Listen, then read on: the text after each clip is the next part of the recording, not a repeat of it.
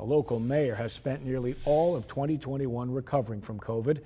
As WVTM 13's Chip Scarborough tells us, it's been a fight like no other. It's been a long road to recovery for Northport Mayor Bobby Herndon, but 6 months after his battle with COVID-19, he's starting to feel himself again. I had COVID blood clots. I mean, I felt weak and tired, and I was diagnosed with COVID, but I walked in the emergency room, and before they even examined me, they asked me, said, "Hey, are your legs hurting you?" I said, "Yeah, they are." They said, "Take him up, he's got blood clots." Mayor Herndon ended up having a massive blood clot in his right lung and 3 smaller clots in his left leg. He went on blood thinners right away and just got off them 2 weeks ago.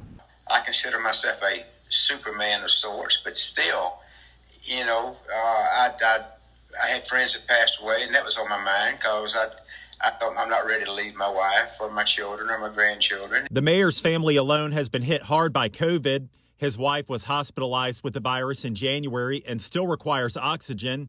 Mayor Herndon's son also had the virus. We're getting to the point again where the COVID's picking back up, and I just want people to listen to the medical professionals. You know, everybody, Chip, is responsible for their own health, but you still have to make wise, informed decisions. You have to be smart. In a time when the Delta variant is posing the greatest threat to our community yet.